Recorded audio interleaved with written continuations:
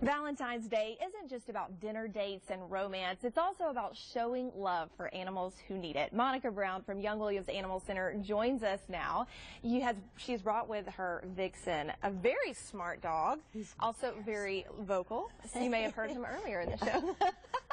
We got booted out of the studio because Vixen wants to talk to everybody. Because he's so sweet. He is very sweet. Vixen's our longest term resident at the shelter. He's been there since December 17th.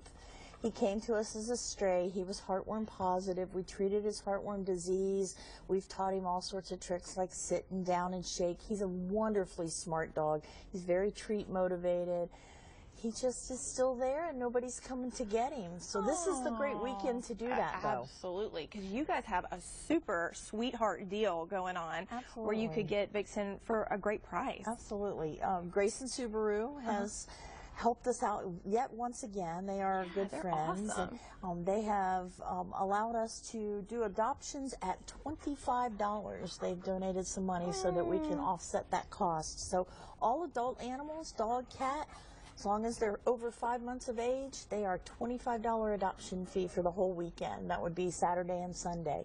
What a great deal. It's so doesn't it seem like a fun activity for you and your Valentine to go do? Take your sweetheart to get a sweetheart of a dog. That seems like so much fun. And, you know, you guys always recommend you go together. You know, if you get it as a gift, just take the person with you because it's a personal thing. You've got to match up with the animal. Have that bond, and so you want the person taking that's going to care for the animal needs to be part of that decision. And I think just one more time, talk about how you were able to bond with him.